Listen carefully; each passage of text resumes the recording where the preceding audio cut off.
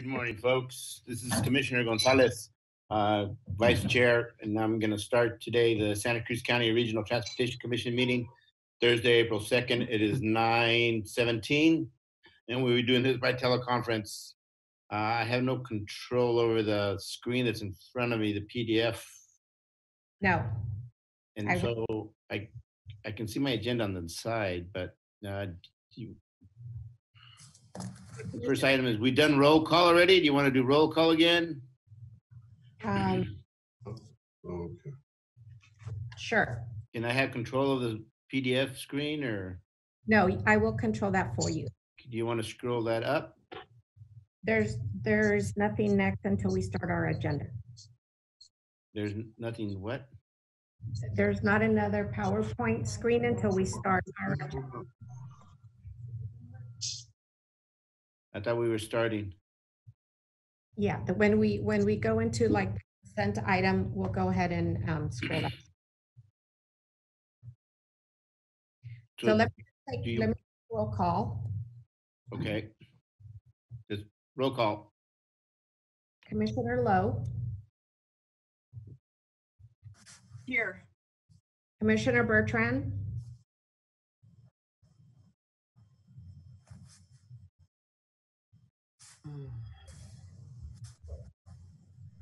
Commissioner Brown.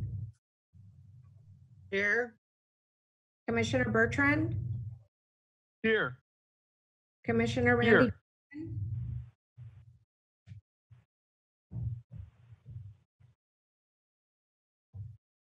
Commissioner Johnson. Here. Commissioner Kaufman Gomez. She's having trouble with her audio, but I know she's on. Commissioner Caput. Here. Commission Alternate Schifrin. Here. Commissioner Friend. Commissioner Mulhern. Commissioner Leopold. Here. Commissioner McPherson. I know he's going to be on shortly.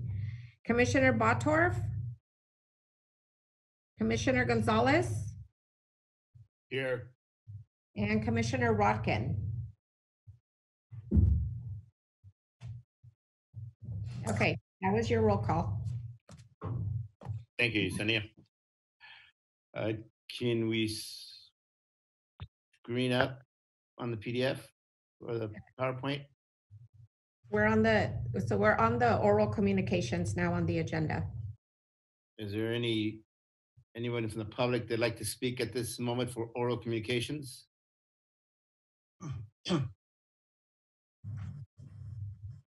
Commissioner, Go ahead, Mike. Can you hear me? yes. Well, I guess I get to be the guinea pig here. Here we go. Who's speaking? This is Michael Saint with Campaign for Sustainable Transportation. Great, thank you, Michael. You're welcome. I really appreciate you guys doing this video conferencing, and Yesenia, you're doing a great job. And I just hope everyone's and yourself and your families are doing well. This is a very strange time we're going through. But I think overall, maybe we can learn from this tragic event and find a silver lining somewhere in the mix here. We've had our video conferencing last week at Campaign for Sustainable Transportation. It went very well, but as you know, we're all trying to do things a little differently. So it's very interesting watching you, Yesenia, get everybody organized. So really appreciate it. I think there are definitely some comparisons between COVID-19 and climate change. Two of the things is they're both very, very real, and they both can affect positive changes in our behavior as a society. But I have sent an op-ed to Sentinel, which was accepted a few days ago, and seen several in there, and mainly the theme of that was that climate change is still our most serious threat. Although this COVID-19 is hitting us personally, I feel people, I guess it's human nature, even though they see people around them getting sick, and people dying, there are still people out there that are denying that this is actually happening and not following the social distancing. Pretty much call this kind of the head in the sand kind of a characteristic, and that has definitely happened with climate change as well as our transportation issues. One of the examples I have here personally is my son Matt, my wife Elizabeth, and myself are presently all three of us on video conferencing and telecommunicating. And I think what it's done for me, it's hit home on how important this telecommunicating can be to reduce our congestion in Santa Cruz County. And I think if we miss this opportunity, we've done a disservice for our community. Telecommunity, as well as possibly a bus school program run by Metro, would be two things that I think we should use some funding for and also do some outreach. Metro is hurting definitely, and they're going to continue to hurt. And I think we need other ways to find some type of income for them. And if they run a nice, robust busing program for children, you not only help congestion, you help Metro. So just to end this thing and continue on with your meeting, I think a lot of time and money should be spent for promoting these two features, telecommunicating and a school bus program, and allow Metro to handle this. They need to fill up those seats. It's going to be a little hard because people are still going to be a little bit cautious about being infected even after the virus is gone and we have some type of thing to control it. But I think there's two very important things. If we don't emphasize those, we're going to miss the boat and miss one of the silver linings in this tragic event. Thank you for your time and have a great day. Thank you, Mike. Anybody else would like to speak now in the oral communication?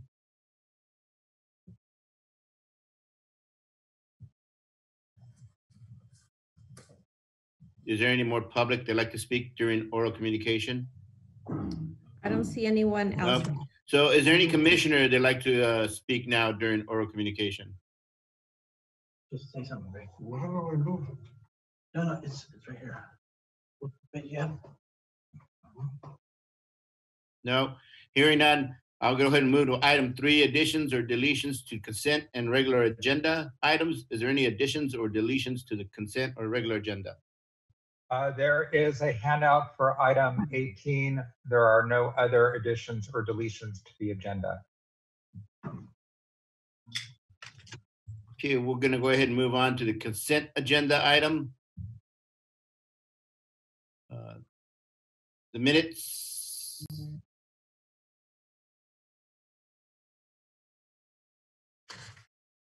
Consent agenda is 4 through 16.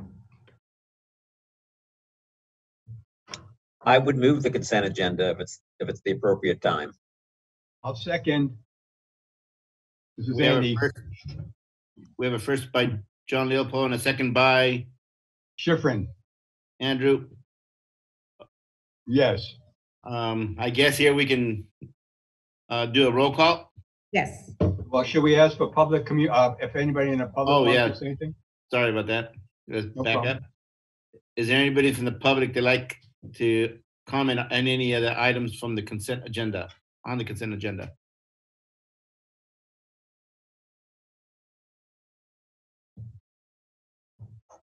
Seeing none, is there any commissioner that'd like to pull any item from the consent agenda at this time?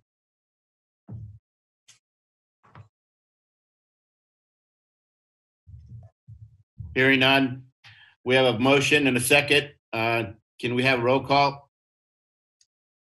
Commissioner Lowe, Sorry, I'm not voting. Commissioner Bertrand, Aye. Commissioner Brown, Aye. Commissioner Johnson, Aye. Commissioner Kaufman Gomez texted a yes vote. She's still having issues with her audio. Excuse me. Commissioner Caput, Yeah. Commission Alternate Schifrin, Aye. Commissioner Leopold, Aye. Commissioner Gonzalez, Yes. And Commissioner Rotkin? Commissioner McPherson? He's on yet. Okay, Okay, move on. We're gonna go ahead and move on to the regular agenda. Item number 17, commissioner reports, oral reports. Is there any commissioner reports or oral reports that they'd like to give now?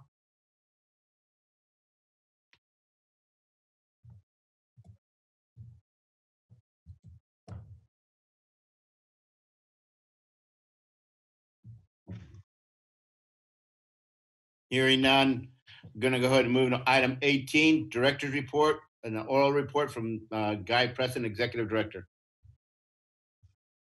Good morning, commissioners and public. Thank you for attending today's meeting.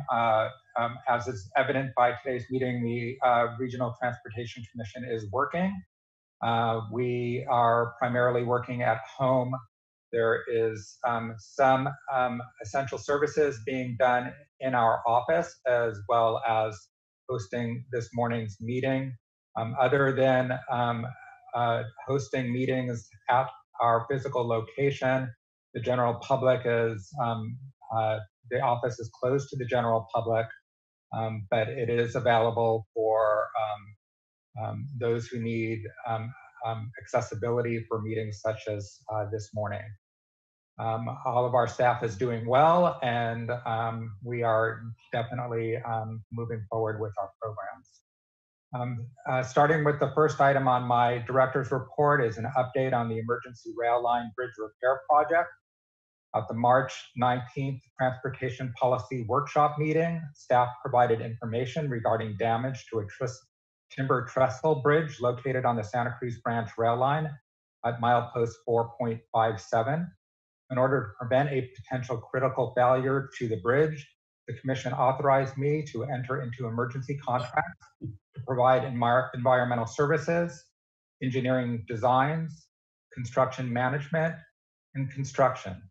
Over the past 2 weeks, I have entered into the following 2 contracts: a sole source contract with Rail Pros Incorporated for an amount not to exceed $20,801.33 to prepare engineering to replace Bent 3, armoring around Bents 3, 7, 8, and 10, a drainage ditch, and review of contractor false work plans, and a sole source contract with Rail and Surveyors Engineering Incorporated for an amount not to exceed $46,525 for construction management. Staff is negotiating a contract for environmental services, but a contract has not yet been executed. Prior to entering into the new contract with Rail Pros, staff directed Rail Pros to commence work using RTC's existing contract with them for bridge inspections. Added work included the emergency inspection and development of preliminary plans needed for the repair. This work was tracked on this existing contract, and staff intends to return to the commission next month to amend that contract to replenish its budget. An amendment to the original contract with Rail Pros will be needed to ensure that there are sufficient funds in that contract to complete work anticipated in the original scope.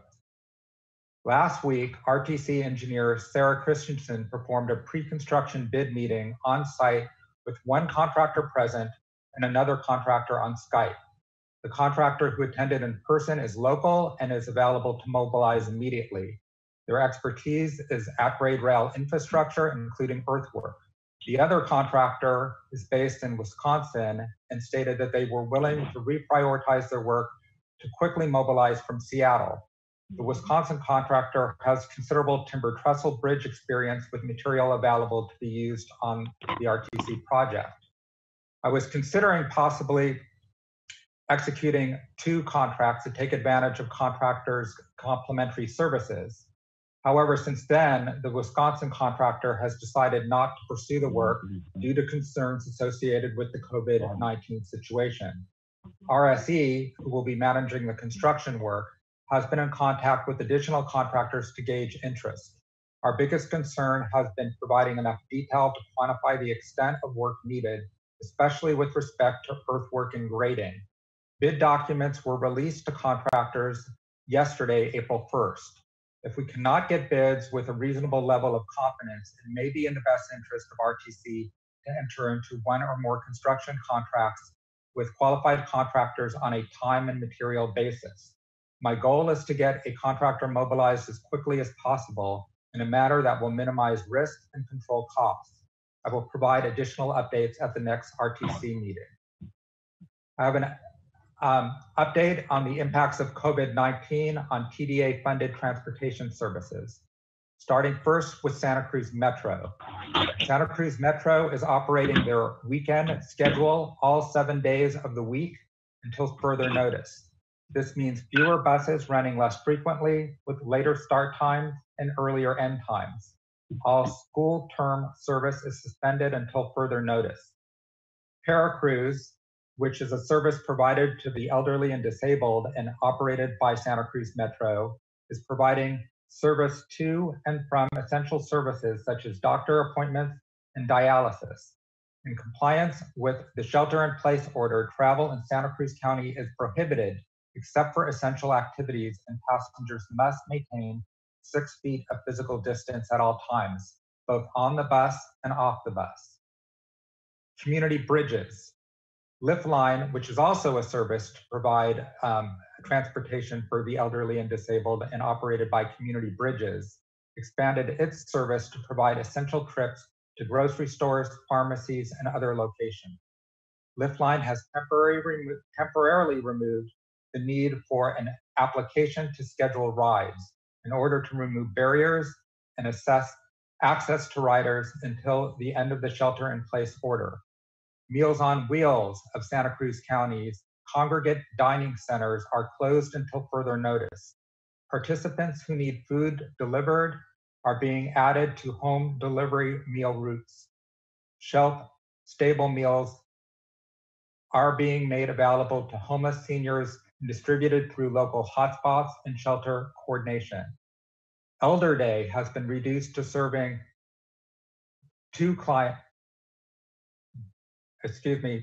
a limited number of clients, but due to the lack of financial support to provide these services at home, Elder Day is planning to shut down today, April 2nd. The Volunteer Center of Santa Cruz County had to cancel 118 rides for seniors using their transportation program services.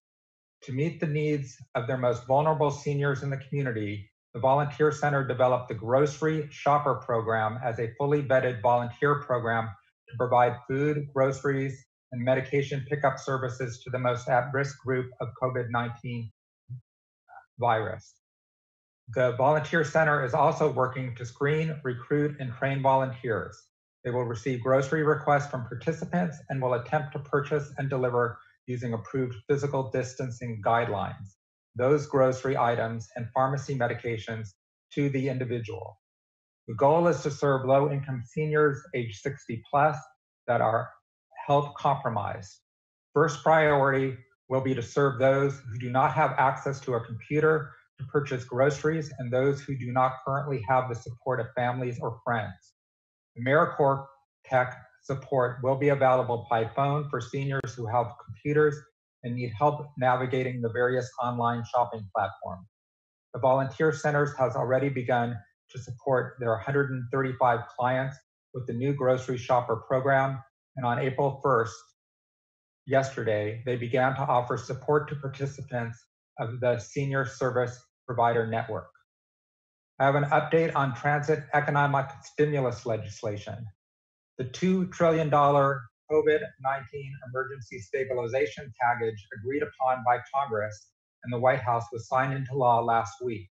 The legislation includes $25 billion for public transportation relief, with $3.7 billion for California operators. Funds are expected to flow quickly through the Federal Transit Agency designated recipients via formula and have broad eligibility to fund operating expenses, including reimbursements for lost revenue, operating costs, and other operating expenses related to COVID-19 response. Per the funding package, transit agencies may use the funds to purchase personal protective equipment and to pay the administrative leave, and operations personnel due to reductions in service. Highlights include the following. Funding would be apportioned no later than 7 days after the passage of the funding package. Funding would not be subject to obligation limitations. Funding expenses would not need to be included in a TIP, SIP, or RTP. Emergency assistance does not require matching funds. It'll be 100% federal. In mid-March, the transit advocacy group Trans Center estimated that transit agencies will experience losses this year anywhere between $26 and $38 billion, which is higher than the transit stimulus funding. Transit agencies will need more operating funds to guarantee that they can run enough trains and buses to avoid overcrowding and maintain physical distancing. There has been considerable outreach to RTC regarding the impacts on transit. We continue to respond to their surveys, and we hope any subsequent stimulus bills will provide even more funding for transit. I have an update on TDA and Measure D allocation estimates to local jurisdictions. Each year, the Regional Transportation Commission provides allocation estimates to Transportation Development Act and Measure D recipient agencies. This year's estimates are based on the proposed budget, which is part of today's agenda. Although traditional TDA funding will be impacted by the effects of COVID-19 on economic activity, RTC will do everything possible to meet the TDA allocation estimate. The aforementioned stimulus funding is expected to assist with that effort. RTC is also prepared to use TDA reserves, which have been set aside for emergencies such as this. RTC staff will continue to monitor TDA revenues and update the Commission and recipient agencies as soon as more information becomes available. RTC has notified direct allocation recipients of Measure D who receive formula funding that Measure D revenue is expected to be less than forecast due to the national emergency. Unlike TDA, local sales tax did not receive any funding from the recently passed stimulus bill, and Measure D does not have a reserve fund. Recipients of direct allocation formula funds were reminded that revenue distributions will be based on actual revenues received, not on the estimates provided. RTC and direct recipients have been on a cycle of approving annual 5-year program of project updates in the spring, prior to commencement of the new fiscal year, and oftentimes as part of their capital improvement program or agency budgets. Due to the uncertainty of revenue forecasts, RTC plans to delay the approval of this year's 5-year program of projects for regional programs until new forecasts can be developed. While many direct allocation agencies prepare their direct allocation 5-year plan updates as part of the development of their annual budget or capital improvement budget program, some agencies may want to wait to use more conservative estimates this spring. RTC is providing that option. More information will be provided as it is developed. In the interim, the most recent 5-year program of projects will be used and can be amended depending on a project's immediate needs. I have an unfortunate update on the North Coast Rail Trail, Segment 5, funding and schedule.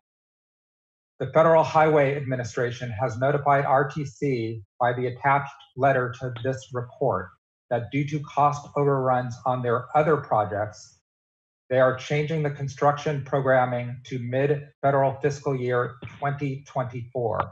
This would correspond to a summer 2024 construction start date, which is almost a 3-year delay. RTC staff met with the Central Federal Lands team on March 26th to discuss the status of their design work and to come up with a game plan. We agreed that we should continue to press forward with all pre-construction work on the current schedule. CFL has committed the resources to complete the design, and we are making good progress on resolving the right-of-way issues. With this effort, the full project should be shovel-ready by the middle of 2021 as planned. CFL has already identified this project as a candidate for potential stimulus funding. Therefore, continuing to work on our existing schedule is very important to get the project construction ready for this or other potential funding opportunities. We are also planning to apply for phase 2 of the next planned Federal Lands Access Program, or FLAP grant, which is expected to issue a call for projects in the fall 2020, but that funding isn't expected to be available to 2025. Again, I emphasize we are moving forward with this project as we believe stimulus funding is on the horizon.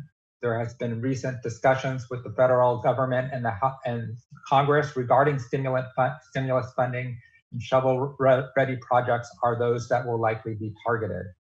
I have an update on enhanced mobility of seniors and individuals with disabilities project. At their March meeting, the California Transportation Commission approved funding for the Section 5310 Enhanced Mobility of Seniors and Individuals with Disabilities projects, which include 3 projects in Santa Cruz County. Community Bridges secured $195,537 to replace 3 paratransit vehicles and operations equipment. UCSC secured $168,000 to replace 3 paratransit minivans that serve students, staff, faculty, and campus visitors living with permanent or temporary disabilities who are unable to use the campus shuttle. The Senior Council secured $261,786 for a 2-year period to provide mileage reimbursements and/or transit fare reimbursements for low-income individuals volunteering with the Senior Council's Foster Grandparents and Senior Companion Program. I have an update on transit corridor alternatives analysis. The Transit Corridor Alternatives Analysis team has drafted its results of the initial screening in a short list of alternatives, also known as Milestone 2. Input will be solicited from the public and stakeholders on Milestone 2 for a 4-week period by means of an online format. That is a 2-week increase from what we originally planned due to the COVID-19 issues. This item is expected to be brought to the June 4th, 2020 RTC meeting with after community input in order to seek RTC board approval of the screening analysis results and the short list of alternatives. The approximate timeline is as follows. On April 13th, we will start public stakeholder input through our online activities. On May 11th will be the end of online activities. May 25th, we will finalize our staff report. And on June 4th, we will seek approval from the RTC board on screening analysis and the short list of alternatives. With that, I would like to again thank all of those individuals who are putting their safety on the line to provide essential services, specifically those related to transportation. I provided significant information today on some of those services being provided, and the community as a whole really appreciates what those individuals are doing to ensure that transportation services are still provided to our community. With that, I conclude my director's report. Looks like Commissioner McPherson is on the line. Commissioner McPherson, is that you on the line? This is Mike Rotkin. I am on the line now. Okay, You hear me? I can hear you. Okay. I don't want to speak. I just want to let you know I'm here. I was here at 9:15. Thank you, Mike. Is there any questions for the director on his report from any commissioner? Yes, this is Andy. I have a question. Go ahead, Andy. This has to do actually really maybe with the next item, but since the director talked about the status of stimulus funding, I wonder, given the current uncertainty, whether it makes sense to continue the budget until our next meeting, when hopefully we'll have more information about how realistic it can be for the 2020-21 year. So I just wanted to ask that question. It seemed to make sense to give us more time before making this decision and sending a message to other agencies about what the funding may be. That's a very difficult question to answer. We put a lot of thought into it. We also looked at what other agencies are doing. What we have found is almost uniformly across the state where budgets had already been prepared, that agencies are moving forward to get those budgets approved. So we have a budget in place at the beginning of the fiscal year. Although we may have more information next month, we would have to do considerable work to modify the budget. And we are looking at possibly doing an amendment as early as May. But there's always risk associated with each time we don't have a budget in place once the fiscal year begins, that we would potentially not be prepared to continue operations. So most agencies are approving their budgets, continuing to do amendments as more information becomes available, and moving forward with that sort of a process. You know, like you said before you started your comment, this item is on the regular agenda, and we can have more discussion at that time if we feel it's warranted. Thank you, Andy. Is there any other commissioner that has any other questions for the director on his report?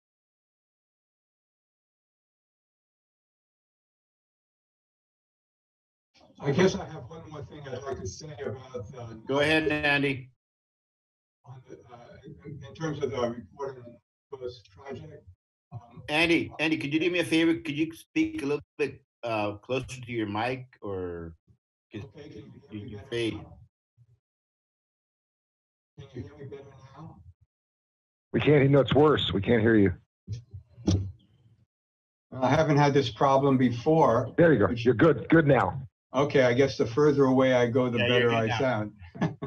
Okay, I wanted to comment on the North Coast project and thank the director for his report. While it is discouraging that the funding may be delayed, in fact, given the history with previous stimulus grants, having shovel-ready projects really makes an enormous difference.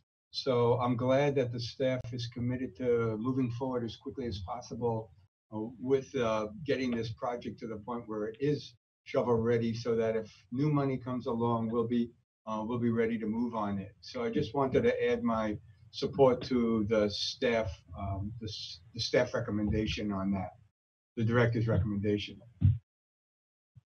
Thank you, Andy. Is there any other fellow commissioner that'd like to have a question for the director's report?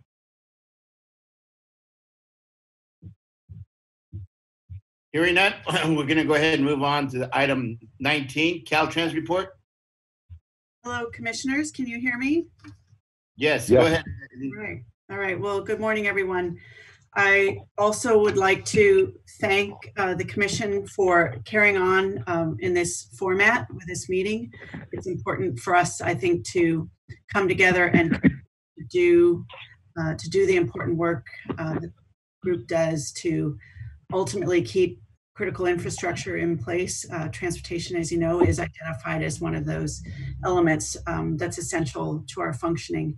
And as everyone else is, Caltrans is also working very hard through this COVID-19 pandemic to keep the highways open, number one, and to keep our construction contracts on track as best as we can. We're continuously evaluating all of our activities to ensure ensure the health and safety of all of our employees, our contractors, and the public. We do have about $1 billion of construction contracts underway statewide. So we're working hard to keep that moving and then keep the new contracts coming in. In support of that, we do have a very high proportion of our office staff who are teleworking and keeping the projects moving, keeping our plans going, and so forth. So we're doing our best to keep things rolling. And I would just like to point out the project on your update list there under our item there, project number 18, the pedestrian enhancements project. We did receive the bids. We expect to award the contract by June and get the work underway this summer. So I wanted you to know that that was moving along as well. Any questions for me? Yeah, Eileen, I have a question. That's the Marchant and Beach Street projects, pedestrian, number 18? Yes, yes, Mr. Chair, that location is included. Yeah, I know there's multiple ones in Monterey County also, there's some. Yes. Is that like going to be a 150-day out lead time still from June? Well, because according to the report, it's from the awarding of the of the bid. Yeah, that's like a specialty item, so they have to order that. Construction will start this summer. If you want the details on each location, I can probably get more information for you. But it's scheduled to go to construction this summer. Okay, thank you. Any other questions for Caltrans?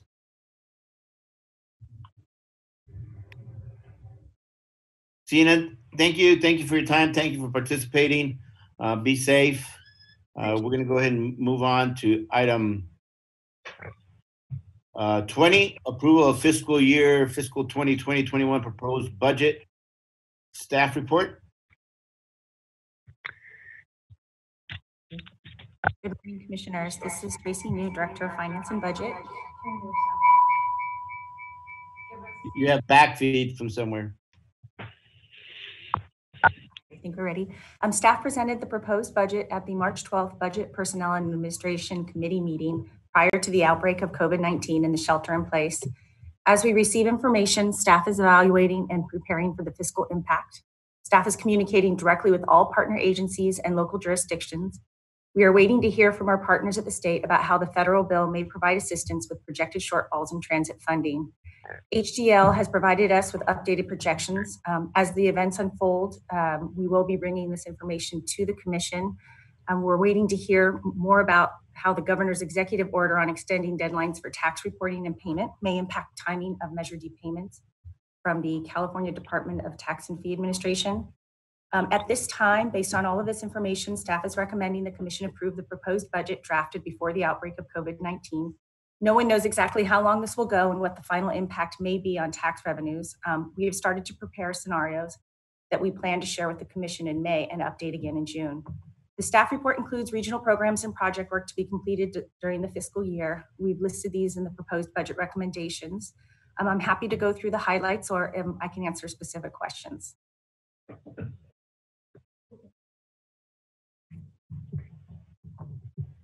Is that your report, Tracy? Is there any questions for me, Commissioner, for the staff? Yes. Go ahead, Mike. Thank you. If we pass the budget as it is currently structured and we have to make like major amendments, for example, in the worst case scenario, cutting it, lots of funds to various groups, do we face any liability that we've been sort of set them off on a path of believing they have a certain amount of money coming, or is that something that we can just amend if we're forced to do so by the circumstances? That's a staff question. TDA, we approve an allocation directly to the recipients. What the executive director has mentioned earlier in his report is that we are communicating with our the local jurisdictions and recipients about what this shortfall may mean. We do have a reserve budget that's available. We would need to come back and possibly, I don't know a lot about the history prior. I do know we have money to cover the near term, but we would have to go back and talk to our partner agencies and the local jurisdictions to adjust the allocations depending on how long this lasts and what the final impact is. For Measure D, we only distribute the actual revenues we receive. Again, we're communicating with everybody to let them know what our most recent projections are and how we feel this will impact our cash flow going forward. I'll let Executive Director Preston add to this. So, these are very good points. As far as I know, our budget is a separate document and is not a legal commitment to any agency. So when revenues do come in that are less than projected, and this has happened in the past, we have not been legally obligated to provide as much as what was provided in the original budget. Another good reason to approve the budget as planned today is it'll be able to be used as a tool for us to see what the actual impacts are from the COVID-19 issue compared to what we anticipated when we were originally budgeting and forecasting what our needs were and what our revenues were going to be. So like Ms. New stated, we have been in constant communication with our transit agencies, with all of our recipients in terms of what the impacts may be. We have gotten inquiries from various different agencies, and we've been letting them know exactly where we stand and where it's going to go. We could try to amend the, we are looking at amending the budget as early as May. That forecast likely will not be accurate either. We're going to have to do a lot of budgeting this year and a lot of adjusting this year to try to see where we are and make sure that we don't overextend ourselves as we move forward during the fiscal year. I still recommend that we approve the budget as currently proposed, with full knowledge that we're going to have to come back and make amendments to it to adjust for the impacts. That stated, we do, as Ms. New mentioned, we do have a TDA reserve. There is stimulus package funding out there that is going to help TDA.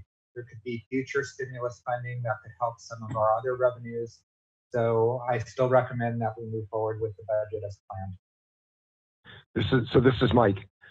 I'm persuaded by the director's argument that we ought to pass the budget rather than wait till we know more. But I'm also concerned that we not simply use our reserves to keep stuff at the current level while we're finding out. So that I would not make that presumption. In other words, we might rather spread our money out over the year or whatever, rather than spend it at the current level with the reserves and then find ourselves with a cliff that we're going to fall off.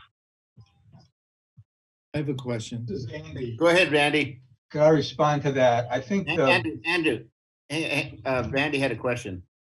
yeah, I just wanted to respond to the concern that Mike just raised. I'm acknowledging Randy. Oh, I'm sorry. I thought you said me. Yeah, I didn't mean to, excuse me, interrupt.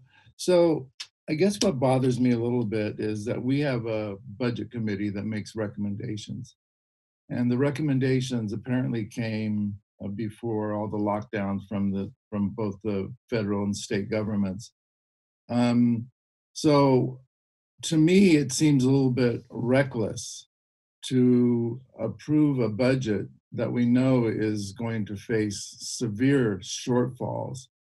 Why wouldn't we want to bring this back to the budget committee for some very, very good scrutiny on where we're going? Right now, it seems like this budget is pretty much business as usual. And, with the caveat that, hey, maybe in May we'll have to make some adjustments. To me, that's not good enough really for the taxpayers. I mean, they expect us, we're sending a message that we're going to approve this and we might make some changes here and there. No, I think it needs more scrutiny. I can't support voting yes on this budget today when the recommendations came from the budget committee almost a month ago when things were not severely impacted. So what would be the problem of the budget committee forming again, looking at this line by line, and then going moving forward with at least some indication of where we're going to be, not having to wait for 2 months and say, oh, okay, now we know where we are.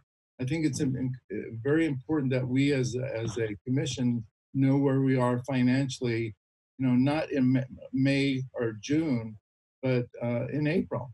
That's kind of what I have to say. And it does bother me that, again, the direct revenue for each of the cities is going to have a, direct shortfall, apparently, if I heard Guy correctly, where, some of these other programs, it seems like, are not going to be affected. So there's that as well. Thank you. Thank you, Randy. Go ahead, Andy. I acknowledge you. Thanks a lot. Can you hear me okay? Yes, Andy. Yes. I wanted to respond to Mike first in terms of the use of the reserves and why it makes sense to use the reserves if in fact the revenue drops during this budget year.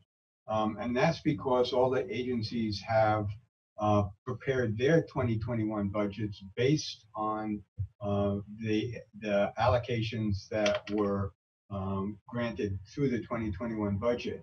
So to the extent that our revenue doesn't meet those levels, in the past, it would be tremendous hardship for agencies like the Transit District having to redo their budget, when the year is almost over, and absorb a decline of a couple $100,000. So that, from my understanding, is really the purpose of the reserves, is to help get through the current year as a minimum, should things take a nosedive. And so I think that rather than thinking of using the reserves over next year, we need to try to assure the various agencies that have based their budgets this year on the allocations that we provided, that they'll actually get that money to the extent we have the money to do that. And that's what the reserves would do. In terms of what Randy was saying and holding it off, I started out with that notion myself and raised that question during the director's report. I think the director made a couple of good points in terms of why it might make sense to approve the budget as recommended, recognizing the fact that it's going to have to be amended. To send it back to the budget committee now, and as the chair of the budget committee, I was thinking about what that would mean. We have so little information about what the effects are actually going to be. We don't know about the stimulus. We don't know about the drop in TDA, the potential drop in TDA revenues. We need to get a new estimate from the auditor. We don't know when that's going to come. So what I understood Guy to be saying is that, look, if we adopt the budget today, we'll have a base upon which to analyze the changes that are going to have to be made. It sounded like he's going to the intention is to keep all the other agencies informed as we have information about the changes. But at this point, at least we'll have a document that we can be amending at the time that we have more information. I'm not sure that between now and our May meeting, we're going to have any definitive information that would help us understand how this budget has to be changed. I think there's no question that it's going to have to be changed, but I think having something that is the sort of the base that we're operating off is helpful. And as long as it's presented to the public in that context, that this is our final budget, this is our starting point, and once we have additional information, we'll make the changes that seem prudent. And hopefully by next month, we'll know enough to be able to come up with some amendments. If it makes sense to have a special meeting of the Budget and Administration Committee to consider amendments, I think that makes sense. But at this point, everything seems so uncertain, and including when we're even going to get information, that my recommendation at this point is that we adopt the staff recommended budget as a preliminary budget, with the understanding that it's going to need to be changed based on the effects of the changes in the economy once we have additional information. That would be my recommendation. This is Mike with a comment. Thank you, Andy. Mike, do you have one more comment? Yes, quickly. I agree. I'm not going to repeat the things Andy said that I agree with. I will point out that the Transit District always passes a preliminary budget for claims purposes in, I think, March, even though we know it's going to be dramatically different by the time we do a final budget in June. I don't think there's a problem with having a preliminary budget that's, you know, I wouldn't spend a lot of time today going through little points in the budget because it's going to be changed dramatically. I think we should just, you know, fairly quickly approve the recommended budget just for the purposes that the Director Preston suggested. But I'm back on the other point about the reserves. I'm not saying we shouldn't use any reserves. I'm just saying I don't think we should make an assumption on a wholesale basis that we're just going to simply spend the reserves and then find ourselves with no reserves and no way to handle any kind of problems that happen later. I think we have to make careful decisions about how much of the reserves we want to use, because again, both from the city perspective in the past, from my experience, and from the transit district, you make a big mistake when you basically try and keep stuff up at the current level until you have nothing, and then you're forced to have such radical and dramatic cuts that you would destroy the system completely. So I think it makes more sense to be very careful about how much of the reserves we use and have a careful discussion about that before we assume we're going to just use the reserves to spend at the current level or at the level of the budget that we're probably going to approve today. That I think should not be done. I think we should be more careful about that. That's my comment. Those are my two comments. Thank you, Mike. Is there any other commissioner that'd like to have any questions for staff on their report? Well, I raised my hand, but Luis? Yes, Luis. Chair. Just good morning, everyone. Just a quick thing. In the past, when we've had similar situations with the commission, is that it's a combination of things, and that is use reserves, but also work to modify the apportionments to the various jurisdictions if that became necessary, so that the reserves would not be fully depleted. So it is, the commission has been responsible in that regard in the past. And that's what we would expect the commission to do. In addition, the commission has worked to then reduce costs and minimize costs of the commission, and also work extra diligently to try to secure additional funds from other sources, really from the state or federal government and so on. And through that sort of a strategy, in the past, the commission has been very successful at ensuring that, when the commission isn't just relying on the reserves, but using a strategy that combines various effort to get through these difficult situations. And if I can add on to that too, payments for PDA is made via claims, and those claims would come to the commission. And if there was the need to dip into any reserves or to use other funds to try to make payments, we would be able to present that at that time, and the commission would have an opportunity to weigh in. That'd be fine. That would solve my concern. Commissioner Leopold has had his hand up. Go ahead, Commissioner Leopold. I don't see people's hands up on my screen, unfortunately. Commissioner Leopold, Commissioner Brown, and then those are the two that I'm showing right now. Go ahead, Commissioner Leopold. Thank you. I support passing this budget, recognizing that it's a draft budget that's going to see big changes to keep the machinery of the RTC going. I think we had lots of discussion, and we even had some disagreements in building up our reserves, but we showed foresight in creating those reserves. And if there was ever a time to use it, that we're obviously going to be in that period. I do think it's important to get through the end of this fiscal year, that we use the reserve to be able to honor the commitments and the projects that are ongoing. And when we look at the budget for next year, once we have more information, we may decide what level of the reserve we want to use. But I think it's important to be able to finish this year with people who have projects that may already be on the ground, already be under construction, or other critical moments to make sure that those projects can get done. And as over the next couple of months, as we learn more about what the real financial situation is, we'll have to make some difficult decisions for what our next fiscal year looks like. Good point. Thank you, Commissioner. Commissioner Brown.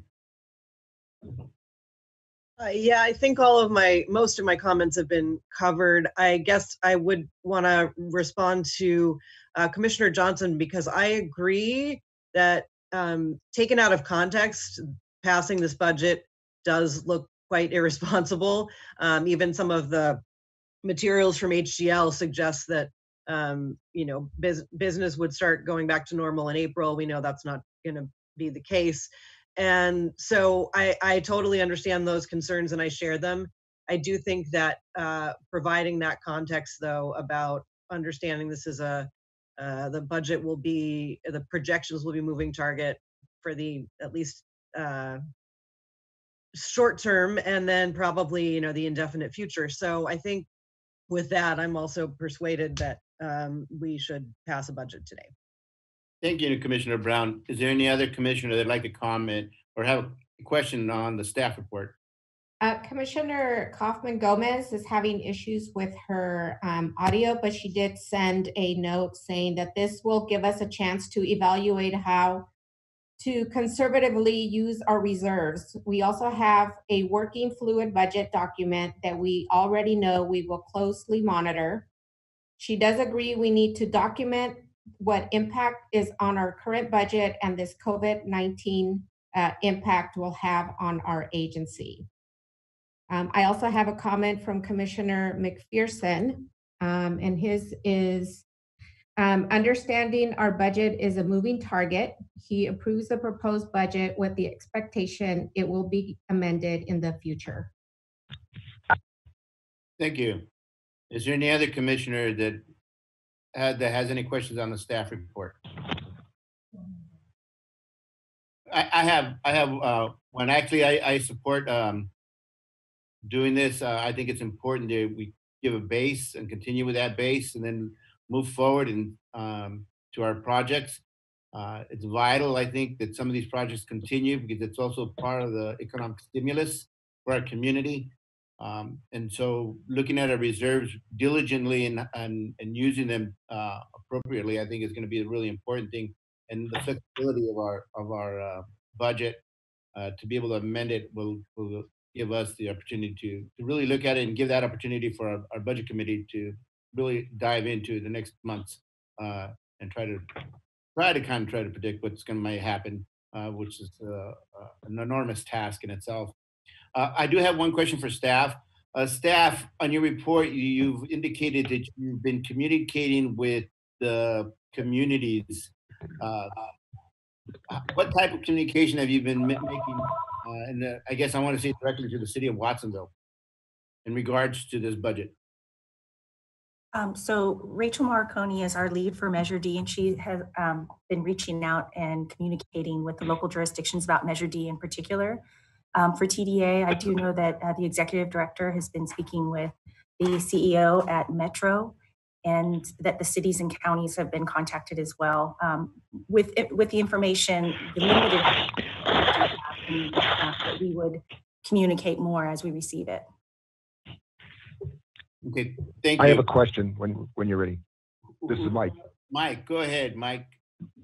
Yes, so my question is to Guy or to someone on the staff. It makes sense to me to adopt this resolution that approves the budget. I wonder whether we also have to accept the revenue forecast. We had 4 recommendations on this item. And those revenue estimates are what are actually clearly not going to be accurate. And I wonder, is it possible to pass the budget without approving those revenue projections, which are clearly off?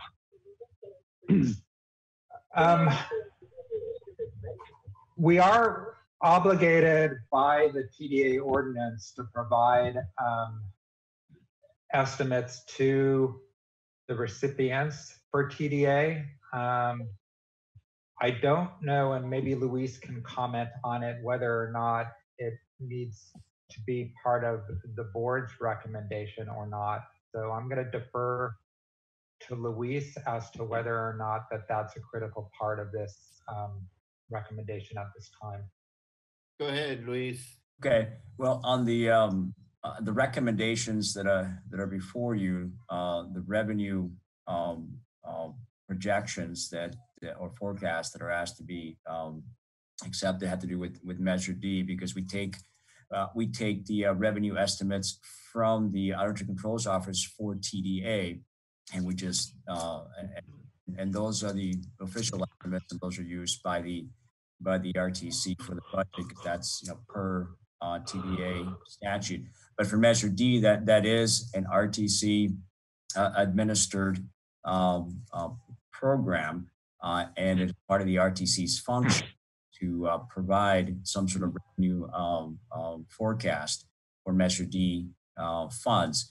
And those, of course, are based on the information that we get from our consultants, that HDL services that analyze the revenues and let us know what they are. But of course, this analysis was prior to COVID-19. And at this point, they do not know exactly what the impact of COVID-19 is going to be. The revenue estimates will, again, just provide a base for the local jurisdictions and Santa Cruz Metro and community that receive funds for Measure D at this point. And it is communicated to everyone that actual revenues they receive are not based on this forecast. They are based on the actual revenues that come in, and that is per what's written in Measure D. So I think regardless of whether the RTC approves a revenue forecast or not, that will continue per Measure D to provide everyone with the revenues as they come in. One component of the revenue forecast, is the I guess the 5-year revenue estimates for the Measure D recipients. That's what derives partly from the forecast and partly from the update of the variables that go into the formula that's specified in Measure D for the distribution of funds to the cities and the county. And you may recall that it's a formula that involves population, it involves road lane miles, it also involves the site where the Measure D revenues are derived from. So since that is information that gets updated each year, I think it is a good idea to accept that piece as saying, okay, it does have the updated information and for the formula, and we feel it's acceptable. But then that formula will get applied to the actual revenues that get received, not to the forecast revenues. So my Mike? Yes. So my thought is we should, I'm hearing that. So we should add a whereas to the resolution that appears on 20-7 that in effect, Guy could summarizing Guy's comments. Whereas we understand that, the effect that whereas could be as a result of the COVID-19 economic fallout from the COVID-19 virus, that our revenue projections will have to be amended during the year. There's an understanding that, in effect, this is a preliminary budget that is going to be potentially subject to serious amendment. And add that, I'd be happy to move the staff recommendation on all 4 points. We still need to hear from the public. I understand. I'm just going to put a motion on the floor so people know where we're going. Yes. I would prefer Go ahead, waiting until we heard to the public, because Yes, I don't agree fine. with that's the best way to make the motion. Yes. Okay. I won't accept no motion yet. I was just a comment. Okay, let's go back. Is there any other questions for the staff from commissioners? Hearing none, I'd like to open this up to the public. Is there any public that has any questions on the agenda item number 20, approval of fiscal year?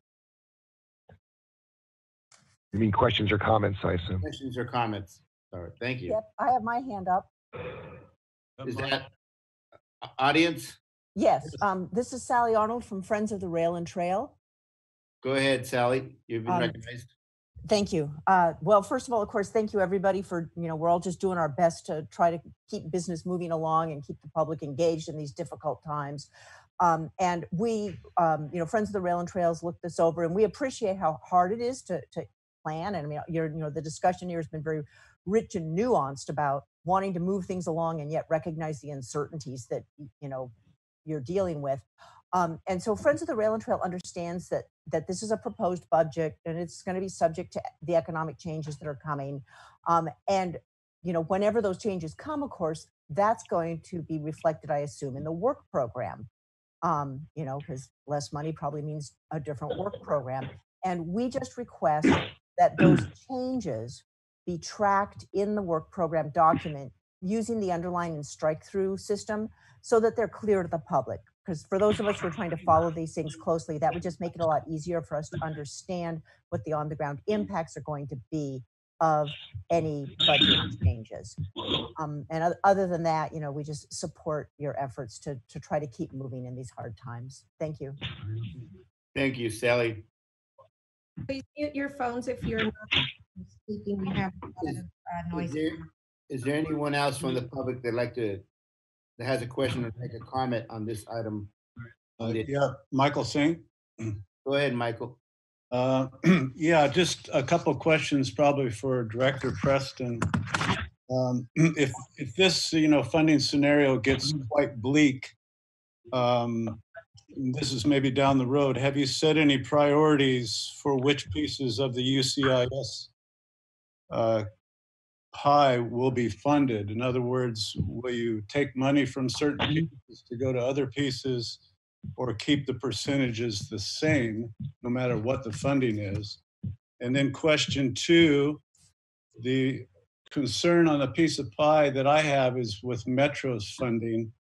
And with that previous question, would you be able to transfer monies from other pieces of the UCIS corridor study pie and transfer to Metro to keep them surviving, basically? As you had stated earlier, the funding coming from the federal government is not enough to help the Metro to the degree that they may need some help. And that's my two questions. Thank you, Mike. Is there anybody else from the public that'd like to make a comment or question on the item on the agenda, number 20?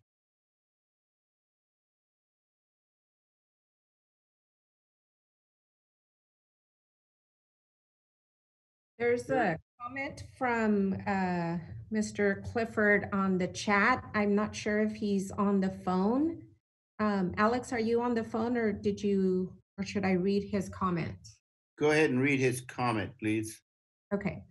Says, I concur with Guy relative to the budget adoption. RTC can amend the budget later when the COVID impacts become more clear. The impacts, both short-term and long-term, of COVID on TDA is yet to be determined.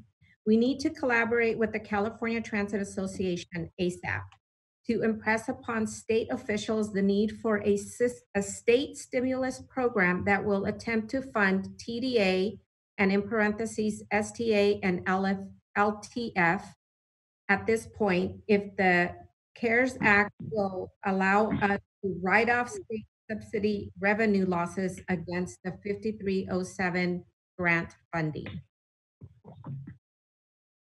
That was it. Thank you, Mr. Clifford, for those comments. Is there anybody else from the public that'd like to comment or have a question on item 20 of the agenda?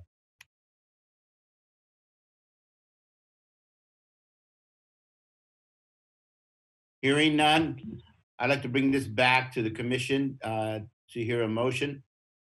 If I could try to make it, which would be this is Andy Schifrin. Go ahead, Andy, I recognize you.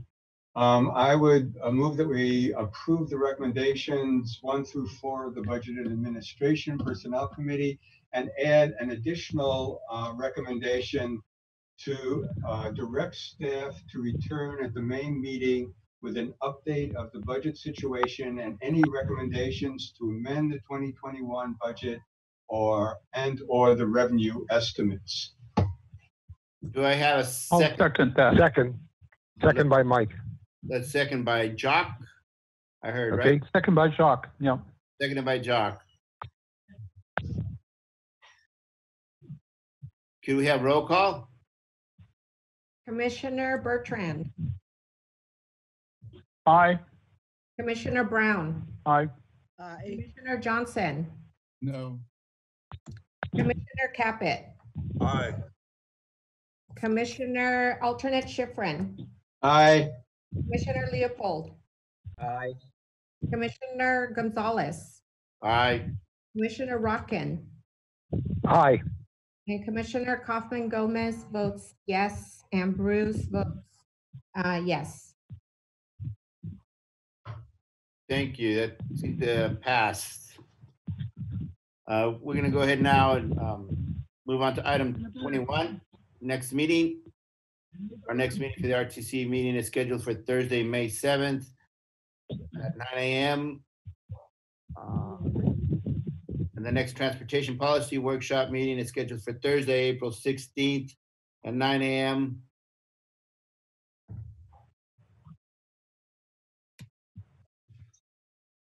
Right, thank you guys for your time. Thank you for your dedication. I have nothing further to say. Thank you. Good job of chairing under difficult conditions. Yeah, and Yasina, you did a great job monitoring. Yes. Yes. Great job chairing. Great job chairing when you didn't know you were going to. Yes. Where's Bruce? Bruce said he wasn't gonna miss a meeting. You guys all Oh take God, do we need another practice? We did pretty well, but still. Thanks, everyone. All right. Signing off. Bye-bye. care.